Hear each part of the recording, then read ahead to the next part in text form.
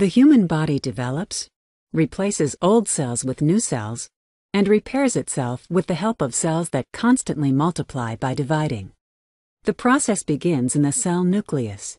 Identical copies of DNA molecules organize into chromatid pairs within the chromosome structure. These pairs are connected to each other at the chromosome's centromere.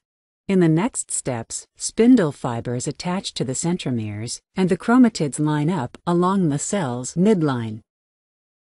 The chromatids are then pulled apart.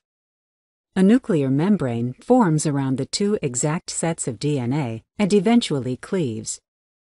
The process through which a cell divides the genetic information and instructions within its nucleus into two exact sets within independent nuclei is called mitosis.